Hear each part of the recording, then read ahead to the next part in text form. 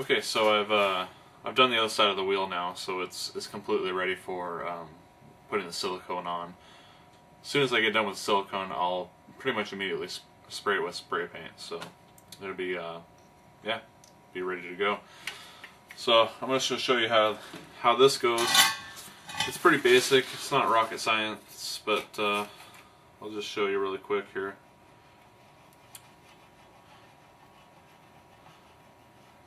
You don't want to go overboard with it. Just try to keep the silicone, the caulking in the crack of the between the wheel and the rod. So I've done this little stretch here. All you're looking to do is just kind of run your finger this way.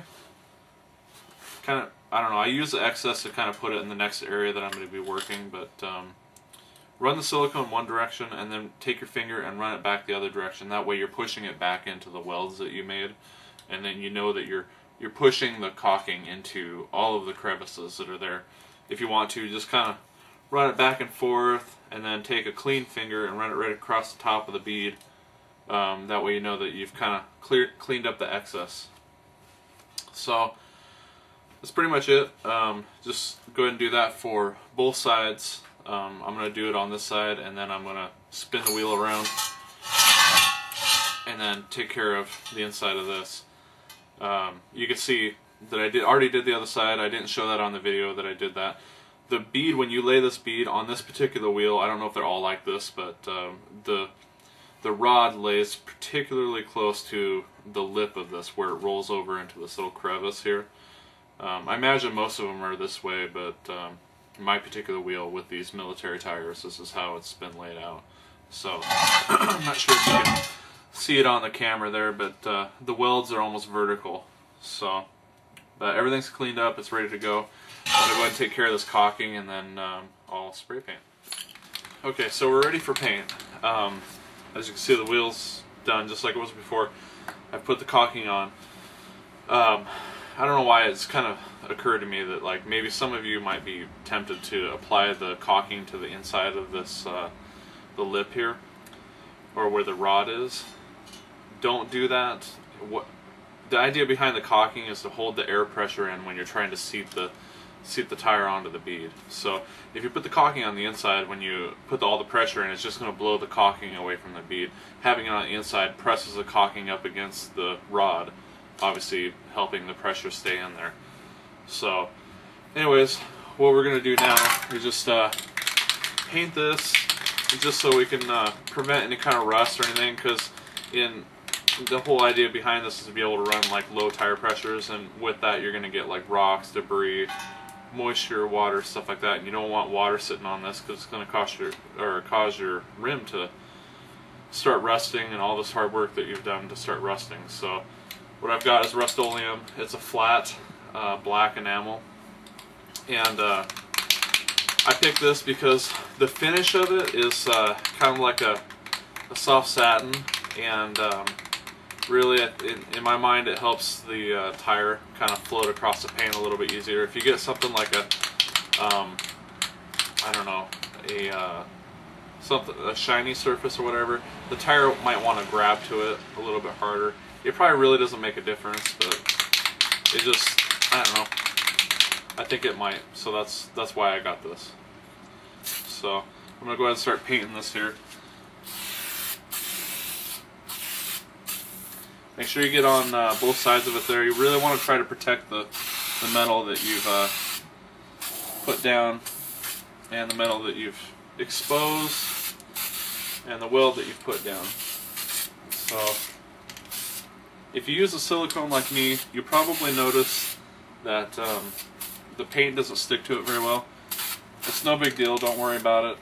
It just means that the metal's been covered up by the silicone that you put down. So this is not the way I painted the wheel. I just put this down so you guys can see. I've got these blocks here. What I do is I put the wheel, hold on, the wheel on these blocks so it's up off the ground, and that way I can paint it. So just like this.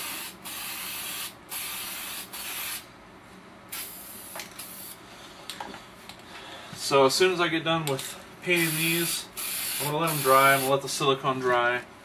And then tomorrow I'm going to put the tire on and seat it and inflate it and mount it to the Jeep.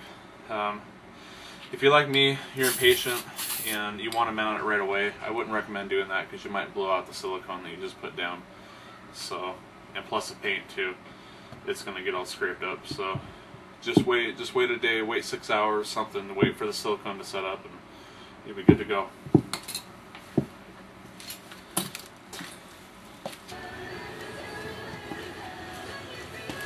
Okay, so we're almost done with the wheel here. We're at the very last stages. What we're going to do is put a valve in, mount the tire, and blow it up and throw it on the Jeep. So I'll show you how to mount this valve really quick.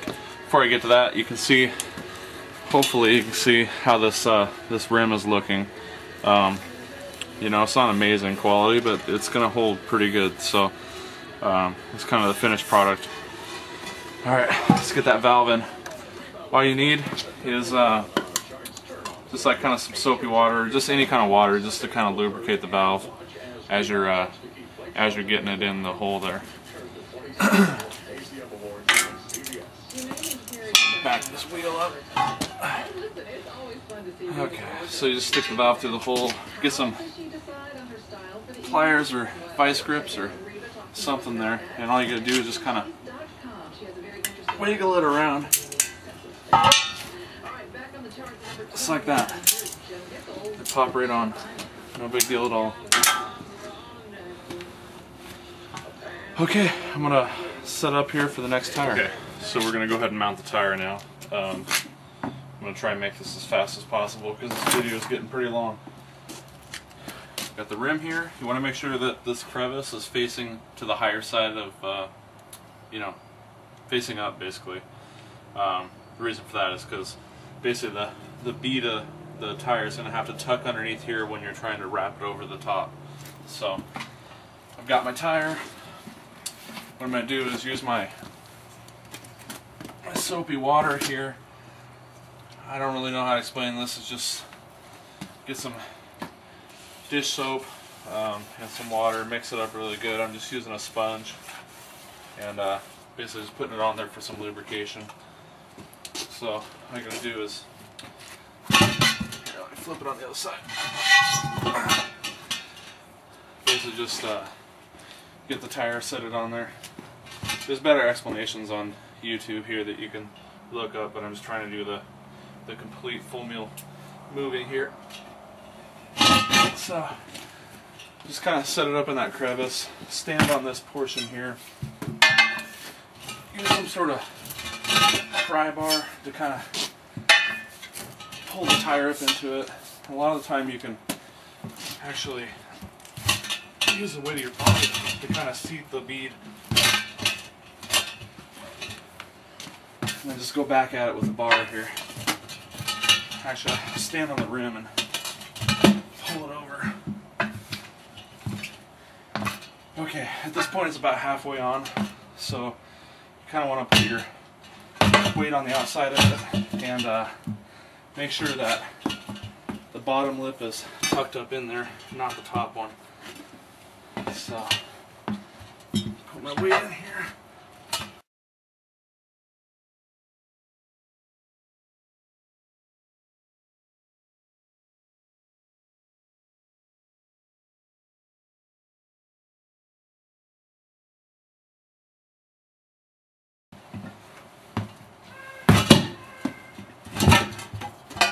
There we go. So we're going to do the same thing to the top here, just kind of lubricate the bead, get it ready to seat on. Doesn't take much.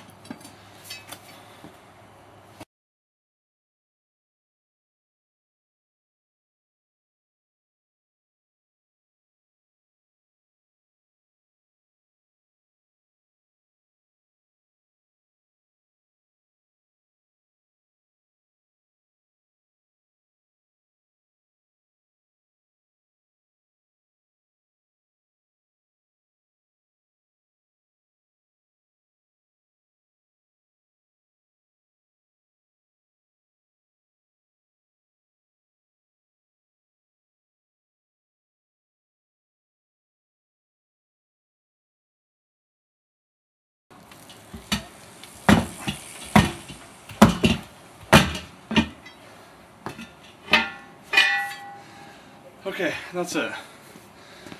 Now I'm not very good at this. This is my second time doing that tire, or a tire. So it wasn't that hard, but I'm sure you won't have any problem with it. Just get yourself a good bar to work with, and you should be able to pull it on there, no problem. Okay, I was mentioning earlier about BBs. This is to help try to balance it out if there's any unbalance issues. I've got about a pound of BBs that have been pre-measured here in a cup. There's nothing special about it. All I do is I just try to press a rim into the tire as hard as I can to kind of seat it up against there, which makes for a pretty big gap on the other side here. And then all I'm going to do is just kind of basically roll these BBs into the tire. Sometimes you gotta try a couple different angles.